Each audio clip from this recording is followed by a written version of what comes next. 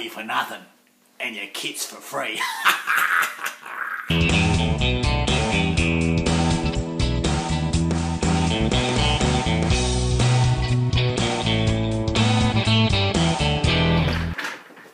Oh, g'day. Look at all this. This is my new display cabinet. See, it's fully lit. Yes, it's already something. Now, apologies to Dire Straits at the beginning there, but in my defence, I was nearly abducted by aliens this morning. Yes, I know, it's hard to believe.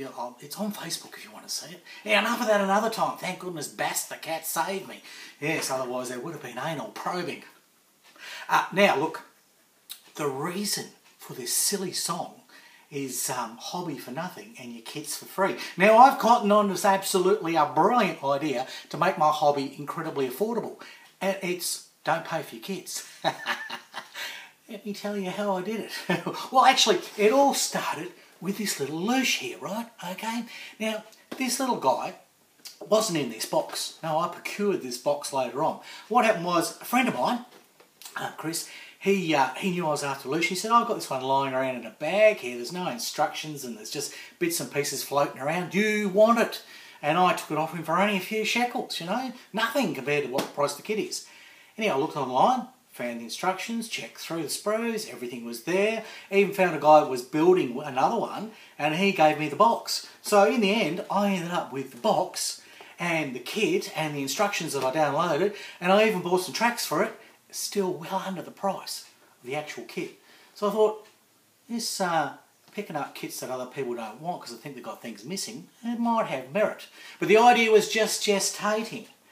And then I was down there at the Riverside Scale Modelers Club, and Charlie, lovely old Charlie there, he's been here for bloody years, he's a fixture in the place. He's a lovely guy though, I really got a lot of time for Charlie. Anyhow, he comes out and says, hey, I've got this.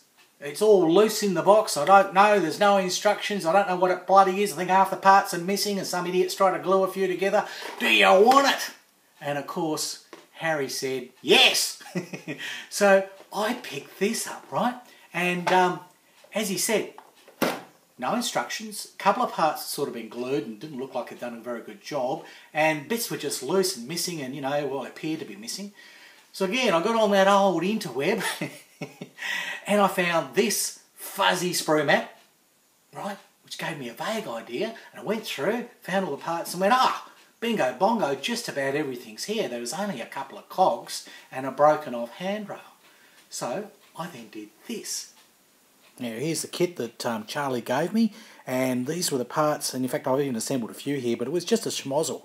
And there were all these little brass bits to the engine, no way to figure out how to put them together, but I managed to do it. I figured it all out, and there she is. So one part's missing, a little handrail here. I used a paper clip. So then I got my styrene res out, I started painting all the parts a nice black, and then she's masking up, and I'm going to use the styrene res again to paint all those wagon wheels, because that's the colour scheme that I eventually researched. And that's how she turned out. Oh, I'm just so proud of that. So what do you think of that? That's where I'm up to with it. I've got to do a little bit of weathering and a bit of dry brushing today, and someone suggested I put some pin lines on it, you know, like they used to do. So I'm going to do a few of those tricks. Now, would you be interested in seeing that in a video? It's not tanks and planes and everything. In fact, it's not a subject I would have ever have picked. But there it came out of the blue, a free kit, and I've had an absolute ball with it, alright? Well, the fun didn't stop there. Now, just message me if you want me to do a video on the building of that, and I will. I'll show you a whole lot more of what's going on, and I'll videotape the final construction. Now, there's more. So that's one kit for a few shekels, which I managed to find all the bits for, another kit for free that I built something very unusual, and then, my mate Chris was at the model club up here on the Sunshine Coast. There's lots of model clubs at the moment. I'm a bit of a model club slut right now, going around everywhere. Anyhow, Chris was there and he's showing a few kits he had for sale and everything. I said, oh gee, I've always wanted a mess of Schmidt, you know. And he said, oh Harry, look, I need help with my lighting because I'm having trouble lighting my models and doing what you do. Because have you seen my lighting videos? Go back and watch my lighting videos. Piece. Couple of lights, you know, a bit of bloody dunny paper, and bingo bongo, you two can shoot your models just like the best of them. At least for BoobTube or, you know, for Fastbook or whatever it's called. Anyhow, I digress. So Chris said, look mate, you help me out with my lighting, you can have that mess of Schmidt. Another free model, and it's a beauty. It's Edward, right? It's a weekend edition, but it is an absolute rip snort, and it's 1/32 scale, I think. So it's a big one. So the Daimler, that was 1/24. These are all big kits. Nobody wants big kits. Great, I'll take them. Send me your bloody big kits, I'll build them. All right, so I got that one for free. All right, but it doesn't end there. No. Then I'm down seeing my mate Bernard because I'd gone down to Brizzy to visit some friends and have a curry with me with my friend Sunda. Sunda's sort of like an old girlfriend of mine. Went down to see Sunda and we're having a curry and we watched a movie. Went and saw Jungle Book. Now that's bloody good. Tell you what, it's not for kids.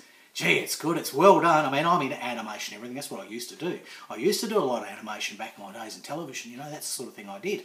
And this stuff, it leaves me for dead. I mean, it's amazing what they can do now. But anyhow, that's a great movie. Go and see Jungle Book. It's not just for your kids. You don't have to drag them along. Just drag anybody along. And don't get scared by the big snake. I did. If you've followed my exploits lately, you know about the big snakes in my life. Anyhow, enough of that. So, seen Sunda, had a curry, watched a big snake on the bloody big screen, and then I dropped in to see Bernard. You know, Bernard's a good mate of mine, he's always helping me out.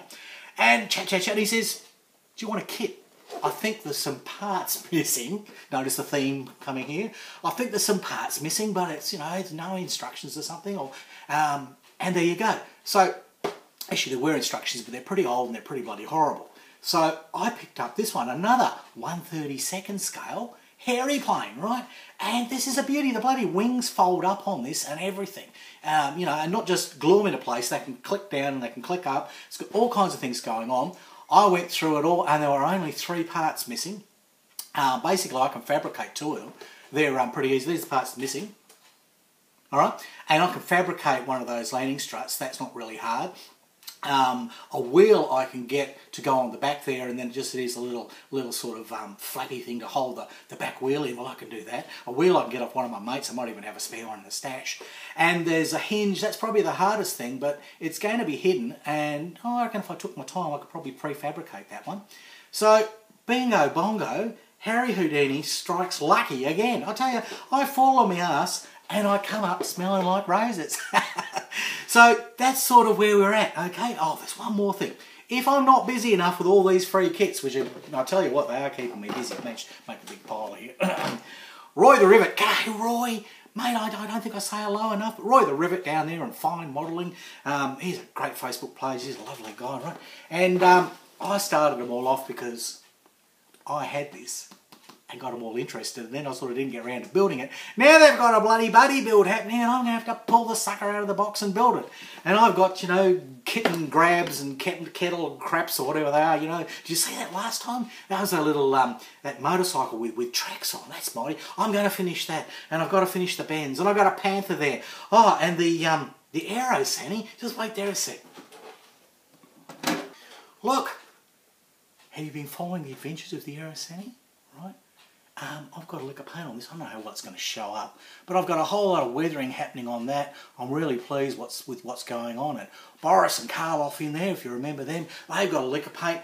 That's coming along. I've got to do an update video on that and show you everything that I've done, because it's got chipping, it's got weathering, it's got all kinds of stuff. And Boris and Karloff finally are no longer got stakes up their bums, you know. They're no longer impaled by Vlad the Impaler. So there's a lot happening there, and I'm going to leave the top off and show the motor. Oh look, I have got so much to tell you and show you. It's going to take a whole year just to get through what's on my bench. But that's okay. That's all right. That's what modelling's all about. So anyhow, there you go. I better put this down before I break the bloody thing, knowing me. Fumble fingers that I am.